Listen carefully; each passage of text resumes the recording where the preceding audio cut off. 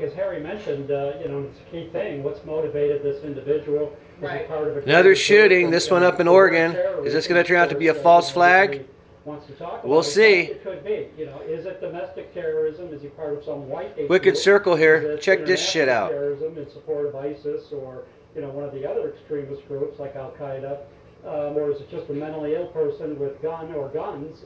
You know, as we've seen in many instances. So that's what has to be determined here. And of course, terrorism implies a greater conspiracy, more individuals involved, either in motivating him or actually involved. And this is something that the FBI, the federal agencies, the state police, at least 10 people are dead. Would be worried about is this so they say. Greater plan, let's say, for multiple individuals to attack college campuses or other soft targets today, tomorrow, you know. That's where it's at. So that's where it happened. There's a lot that goes into, do we just Oregon, have one Roseburg. lone deranged individual that pulled this off, or is there more to it?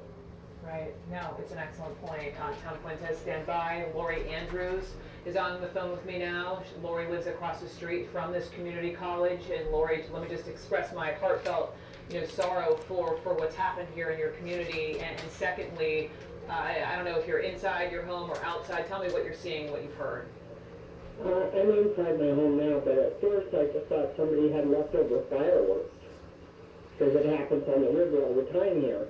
And I was out on my deck, and then I started seeing police officers flying with sirens and lights, and they kept coming and kept coming and kept coming. So I walked up there to look, and I walked up to where everybody was, and they kept the students that were in Snyder Hall separate for a long time. And when they came out, some of the students told me that they think the shooter was shot, but he is in handcuffs. He's alive. And here we go. And we saw one girl wrapped in a blanket with blood on her. They took her. And I saw 7 ambulances leave with lights and sirens, and I was told that they weren't going to remove the bodies until the campus was cleared. We don't know that yet. And already sounding kind of fishy. I'll keep you posted. I'll make another video later, but this smells hoaxy to me. Wicked Circle. Talk to you later. But you just described, you know, one student wrapped in a blanket and bloodied.